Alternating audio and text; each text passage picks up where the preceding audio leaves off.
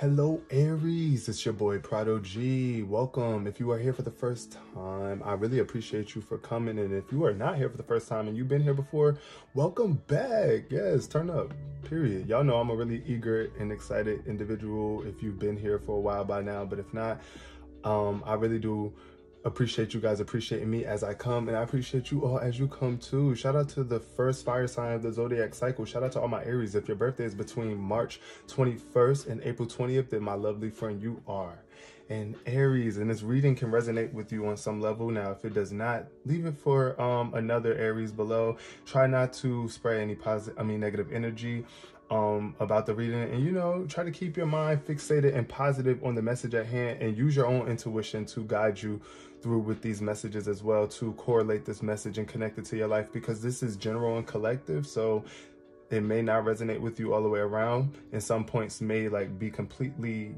have nothing to do with what's going on with you right now, but it could resonate with another Aries. So just peace, love, and prosperity to you all. And yes, let's get into it with the significant number first.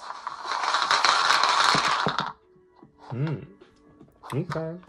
We got 9, 10. Wow, I like that. 9 plus 10 is 19 too. Shout out to all the 19-year-olds almost turning 20.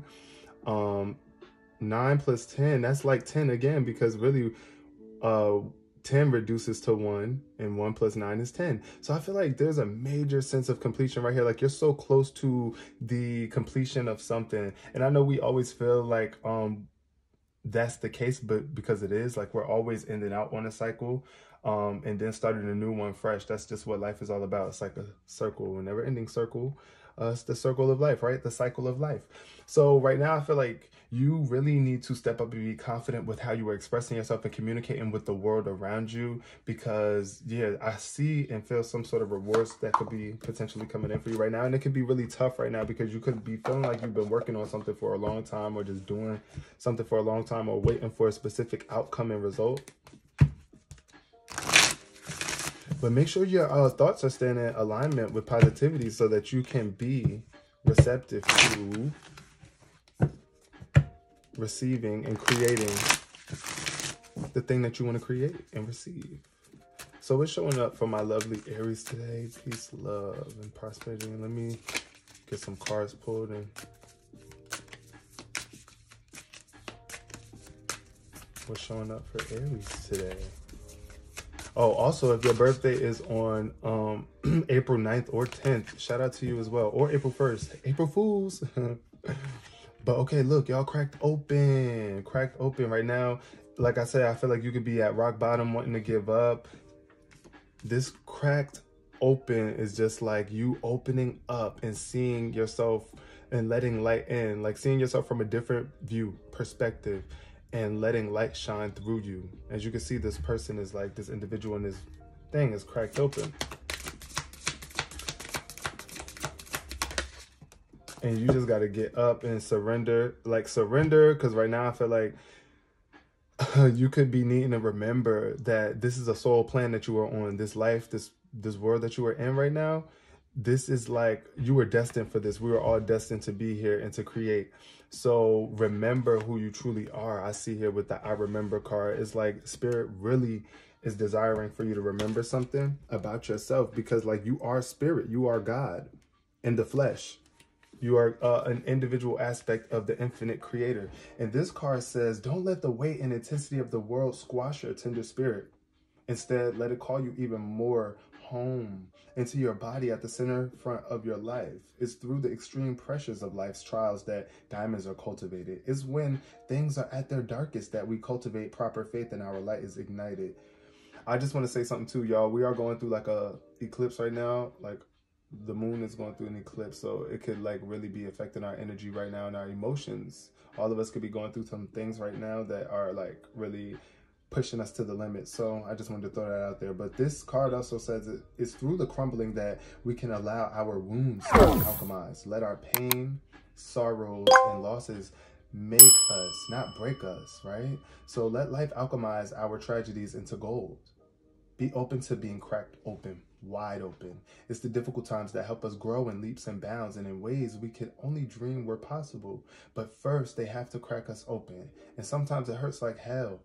It's nature's way, whether you let it happen or not.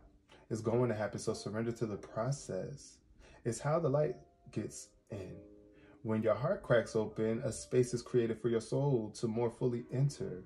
And when your soul cracks open, a space is created for the grace of the Holy Spirit to enter.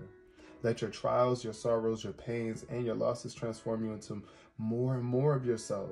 Stay open to the possibilities that your tragedies, your losses, your sorrows, I had to get that out, and more, and your hurt happened for you, not to you. Just know that, Aries, bless the things that broke you down and cracked you open, because the world needs you open.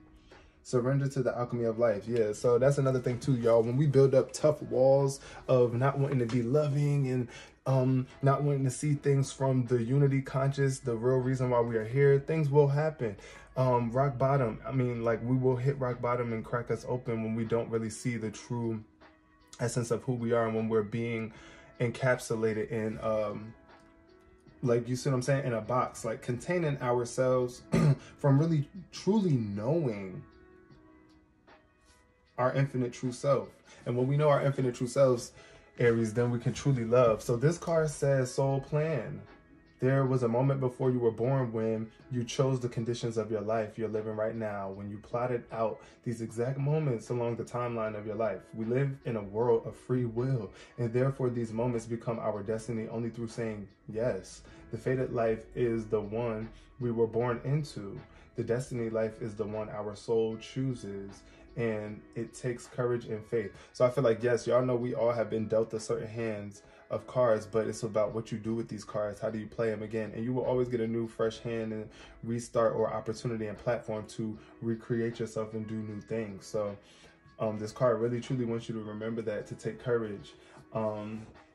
I mean, to have courage, it takes faith. You know, you got to have faith and courage in what it is that you feel like you're destined to do and what you're trying to do here. There's something that you could be like really needing to remember right now about your soul self.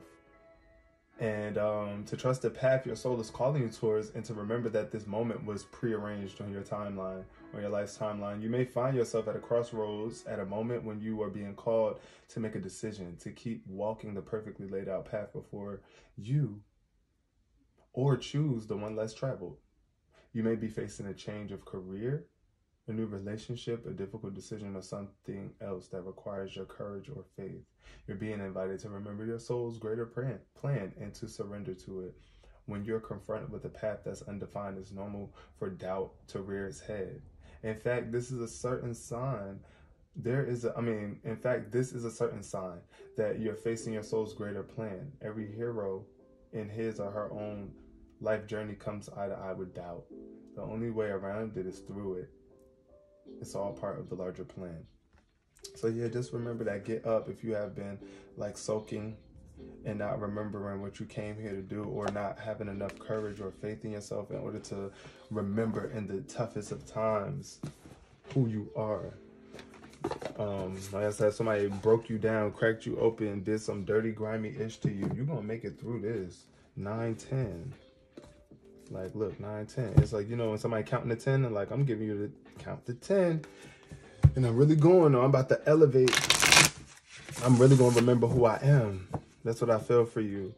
Aries is like remembering who you are for real, eternally. Like really allowing yourself to fully open up. All right, we 8 minutes in already. Wow. With just 2 cards. So let's see what the tarot has in store for you. That jumped right out. Okay, the Ace of Herbs. So right now it could be feeling like a lack of abundance or a lack of opportunities for you, or you just don't feel like you have enough resources here, but you are blessed. The King of Water is at the bottom of the deck, which is about being compassionate, understanding, and trustworthy. This could also be a water sign coming in that helps you turn this energy up right in your life. So I say Cancer, Scorpio, Pisces, pay attention, Aries, if you have any of those near you, surrounding you throughout this time of rock bottom or lack of abundance, or whatever you feel like you might be lacking right now. You are supported. So what I want to say though, when I see the Ace of Earth too, I think of like, anytime I see an ace, it's just like fresh, brand new potential and something being given to you from like the divine. It could feel like an out of nowhere abundance or opportunity. You could be blocking it too. That's another thing. That might be why they're not coming in, or you can't see them right now, because you're not surrendering right now, or you might be having a hard time dealing with whatever this thing is that's cracking you open. So, oh wow, the Ace of Water showed up right after the Ace of Earth. Look at the alignment there. Love that. But we got emotions, relationships, and intuition. So what this is showing me is that there's going to be a potential coming up very soon for you to elevate your emotions, to start over fresh. Look at the two young children in both of these cards. It's just like, think about a child, right? When you think of children, you think of fresh energy, pureness, right? Like, they don't really hold on to guilt. They just let go and let flow. They live. And this is what this energy is giving me, like a brand new emotional experience, or just upgrading your relationships and even your own intuition from the situation that happened to you. But Ace of Water, look, we see earth energy and water energy. So make sure you are staying grounded too. That's another thing. Make sure you are grounded in your knowing, because that's with the Ace of Earth upside down. I feel like you might be like really in your emotions a lot, really dealing with some emotions, and you're going through the cleansing period, the purification of your emotions, working through your thoughts, right? Listening to your intuition. So, ooh, Queen of Water, that's Cancer energy. I told y'all it could be like a Cancer that's in your life right now that you could be about to start a new relationship with, building a connection with them. But it could also be another water sign, like it could be a Pisces or a Scorpio as well. So don't just leave it limited to that, but heavy on the Cancer energies. This person is loving. They really give themselves wholly, maybe too much sometimes, but it's like they really can feel you on a different level. Emotionally, the Queen of Water is very in tune with the spiritual realm and emotions. It's like, that's the Queen of emotions. When you have emotional issues, this is the person that you come to. But because like this person, they wear their heart on their sleeve. Okay, I see the renewal card. Wow. And 9 plus 10 is 19, and then you got 20. So look, the renewal card is number 20. This is about reflection, evaluating yourself. This is like a new version of yourself after you go through the dark passage of your life, like where you feel like maybe you been through everything, you've been through the ringer, rock bottom. That's what that first card was talking about, cracked open, rock bottom. But like after you hit rock bottom, then you got the opportunity to be renewed. And I feel like as you remember who you truly are, this is like a wake-up call. Look at how this angel in this card is actually blowing a horn. It's like they're coming out of the clouds. It's a beautiful bright day. The skies are blue, the clouds are clearing, and you're renewed. At the bottom of the deck, we got Queen of Earth. Okay. This could be a new business opportunity for somebody coming in, because look how I feel like Queen of Earth, that's all about your life on Earth, like what you do on this earth, like how you apply yourself on this earth. The Queen of Earth energy is super gracious, practical, capable. So you are very gracious, like being gracious in this time is super important, and practicing the things that you know and like applying the knowledge that you have. That's what the Queen of Earth does. She definitely applies every bit of knowledge that she has and brings value to the table. Very much capable. Look at that, hand on hip. Hand on hip, hand on hip, hand on hip. What else we got here?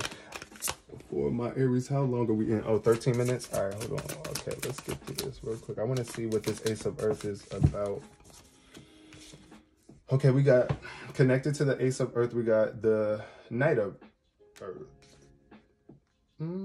Earth sign energy. What is that? Taurus, Virgo, Capricorn, right? You might have a child that's a Capricorn, Aries, or Earth sign like a Virgo or a Taurus. And you might be having a hard time letting them become more organized and responsible for themselves, or supporting their own selves. But also I feel like this is about you really locking in and focusing, making a plan, organized, and becoming more responsible and supportive in the process of this phase that you're in right now, even if you are feeling like rock bottom. What helps you get out of this rock bottom phase is literally opening yourself up to the world around you, because it was you being closed off that probably put you there in the first place. You being closed off to the divine wisdom that should be running through us all at all times, right? We all have blockages from this infinite intelligence and awareness. So at times throughout our lives, it just depends on what we're doing, what we're entertaining ourselves with, what we're focusing on. But underneath the Ace of Earth, we got the 5 of Air. Okay. This is Aquarius energy. This is tied to the sign of Aquarius, but this is about either, it's like the game is over with something, like you're done playing this game. This is about mistakes, probably. This is when you feel defeated, right? About something that you poured yourself into. It could have been a new relationship or something that you thought you were starting with a person. And I don't know, like they was playing a game with you and you could have flipped the fucking board, like flipped the table on them. And you could be regretting that now. Because I do see here, it's like this person on this card, it's just like a regretful type energy on their face. It's about mistakes though. It's about not being too melodramatic though. Like this card has a lot of melodrama to it. It's like, you know, when somebody think they got one up on you, how they do the most, like, or like even if you're in competition with somebody, you're doing something and you're competing with a person and they win and they just do too much. They want to boast too much or whatever. That could have been you. That could have been a mistake that you made, or it could have been about a relationship, something that you was really happy about. You boasted it, right? You was boasting about it, only for a disappointment to show up. But yeah, like it looks like it could have been a lack of reciprocation going on in a relationship. Like somebody just wasn't giving enough of themselves. It could have been you or the other person. But there was just a sense of lack in there. Sense of lack there. Okay, we got 4 of Air showing up after the 5 of Air underneath the Queen of Water. So maybe you are going through therapy right now or needing some sort of therapy, because the 4 of Air underneath the Queen of Water is definitely giving therapy vibes. This is all about meditation, recuperation, and contemplation. Either you have the abilities to be somebody, either you work through your emotions so well that it's time for you to be a therapist to other people and give that wisdom that you have emotionally and intuitively, coming out of this retreat refreshed and ready. Because look at the next card that showed up is the Renewed card. And at the bottom of the deck, we got the 9 of Water. So either, I feel like now with this 9 of Water being at the bottom of the deck, there could be some sort of sadness or depression that you're going through, like I said, because this failing, the shortcoming, this opportunity that was missed in a relationship or a career opportunity. And now you just either are in need of therapy, in need of a friend, someone to be there for you, but you're so close. Just don't give up. With this 9 and 10 showing up, y'all remember I was telling you it's like the end of a cycle. You're like really close to becoming the newest version, the best version of yourself, especially with the Renewal card at the end. But what showed up? Okay, 4 of Earth. The final card, let's close this reading out. So the Renewal card connected to the 4 of Earth. What I see here is stability, being stable, right? In yourself, valuing yourself, knowing that you are valuable. But also sometimes what happens with that, when we think that we are so valuable and we try to like, I feel like here, this is what it could be for you and what you want to be aware of in the future. Oh, look, wow, the 9 of Fire had to show up at the bottom of the deck. Protect yourself, definitely be prepared for this upcoming in the future. But this is about you trying to like have so much control over how much you give of yourself, because you might be afraid that people are going to drain you or take too much, or you just, I feel like this 4 of Earth is always about having something but not wanting to give it. So when you are renewed, Aries, when you come out of this meditation, this therapy, this recuperation, this time, this downtime, this hiatus, definitely be sophisticated. It ain't gonna be, you ain't gonna have no time for the bullshit. I definitely feel that. But don't be so controlling and don't be frugal. Like, don't be trying to be scarce and too stingy with your love. That's what I feel with the 4 of Earth. I feel like that's like stingy with my love. Oh, baby. Like, look at her. Like, she just like trimming her nails and looking at the person like, okay. Like, and what can you do for me? Right? So, yeah. Come out of that. But remember who you are eternally. Peace, love, and prosperity to all of my Aries. If you guys want to follow me on other social media platforms, make sure you click the link below in my description. They are all there. And I would love to chat with you guys in the comment section. Feel free. I'm here. Peace, love.